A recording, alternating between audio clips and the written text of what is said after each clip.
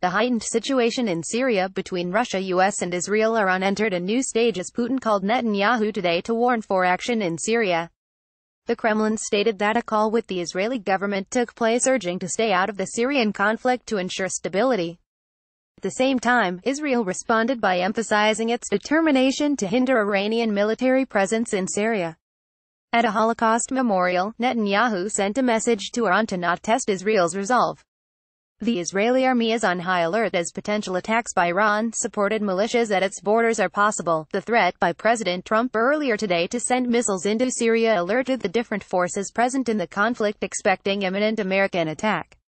The Russian government responded by issuing a statement seeking serious solutions while refusing to engage in Twitter diplomacy. More news to come. The 12th of April 2018, 008.